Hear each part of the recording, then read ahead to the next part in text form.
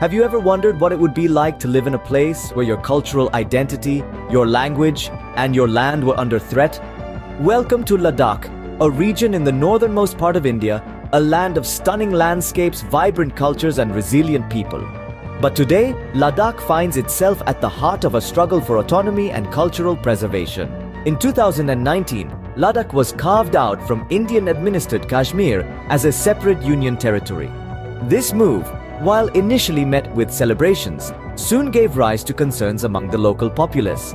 They began to fear for their land, their livelihood.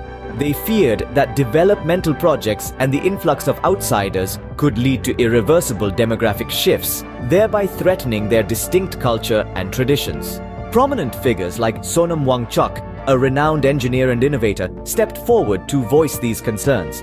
He, along with other local leaders, began advocating for more autonomy and constitutional safeguards to prevent Ladakh from becoming another Tibet, a land where the native culture has been overwhelmed by outside influences.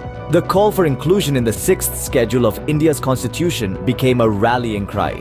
The call for inclusion in the 6th schedule of India's constitution became a rallying cry. The 6th schedule provides special provisions for tribal areas in India, ensuring the preservation of their culture, land rights, and livelihood.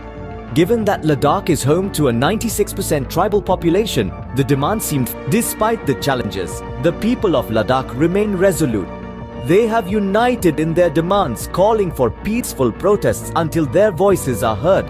They believe in their right to self-determination, to preserve their culture and way of life, and to have a say in their own. The government has formed a committee to address the concerns. The residents remain wary of centralization of power in New Delhi and the potential loss of their rights and It's about the power of unity, resilience, and peaceful protest. And most of all, it's about the indomitable spirit of Ladakh, a spirit that refuses to be silenced, a spirit that continues to echo through the majestic mountains and valleys of this beautiful land.